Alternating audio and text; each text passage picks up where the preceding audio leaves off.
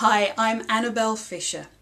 I was looking through some photos yesterday and I came across one of me dressed as Dorothy from The Wizard of Oz giving a balloon to a little girl.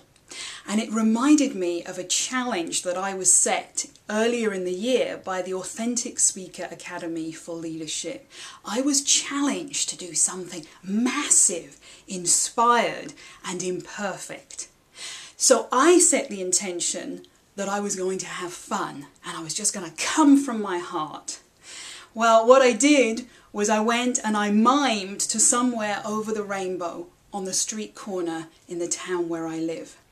The friend who was videoing for me was laughing so hard that the camera shook all through the video.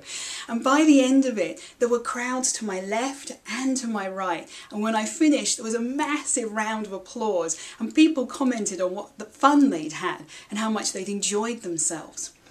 And I was reminded yet again that to make a difference in the world, we must now get out of our heads. It doesn't have to be huge and massive. It can be subtle and small. Now, in the past, I had always thought that making a difference had to be on a grandiose scale, and quite obviously was going to be a lot of hard work. It had to be a serious business. But something shifted in me that afternoon. It really liberated me. I realized that I could actually have fun laughing at myself. I moved my body. I enjoyed being playful.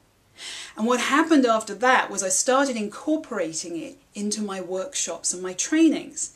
In the past, I'd always presented from my head, remembering things and being very professional, but very presenter-ish. After that liberating afternoon, I started being much more playful in the workshops, goofing around, using my body, and my students started to respond differently.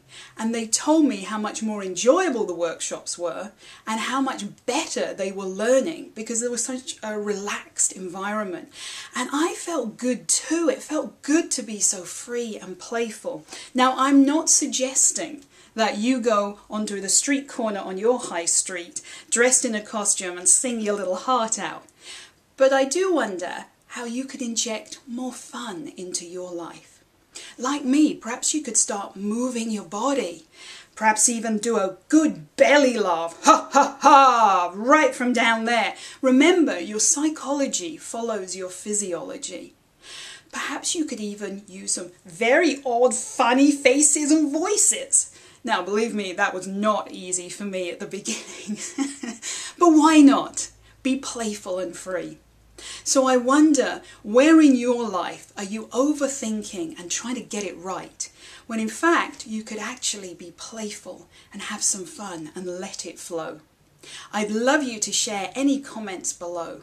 Thank you. My name is Annabelle Fisher.